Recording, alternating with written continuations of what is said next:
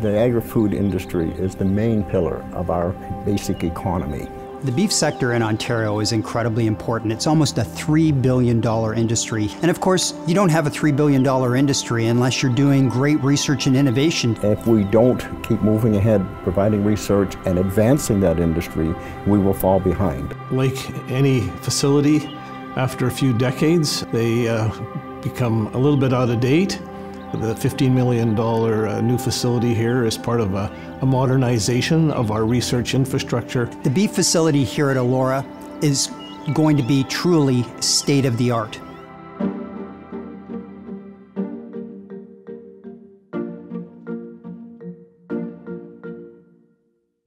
Whether it's in measuring rumen gases or how much they eat, when they eat it, how they eat it. This really allows us to bring some state-of-the-art technology to our research. We've got in-Centec feeders that allow us to precisely measure how their feed is being converted into beef to ensure that that is the most efficient that it possibly can be.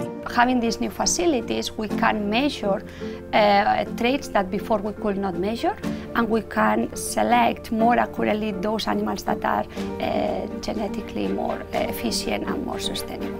When the old barns were built in the 70s, the questions that we're asking today weren't even thought about, and 40 years from now we'll be having this same discussion about what are the new questions that research needs to answer.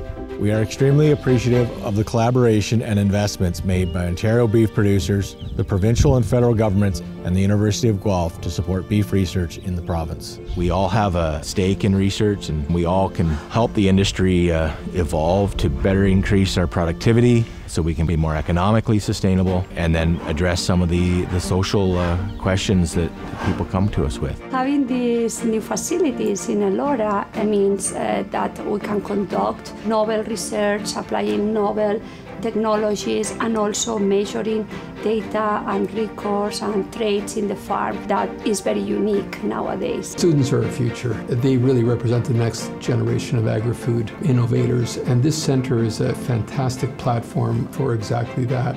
Part of my research is looking at the rumen microbiome. The microbes within the rumen play a large role in the energy produced and absorbed by the animal. So in the end, we want to integrate the animal's genome with the rumen microbiome and see if these interactions are linked to improved feed efficiency or reduced methane emissions.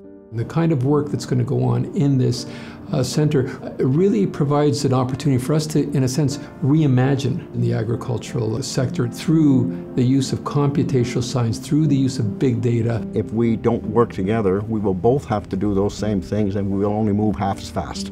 So I think it's so great to be able to work with the university and help my agriculture community use that research to its best advantage. Imagine an industry that is informed by the best research to ensure that we've got our cattle on the best pasture and those herds are the healthiest that they possibly can be. That's what research is going to help us do.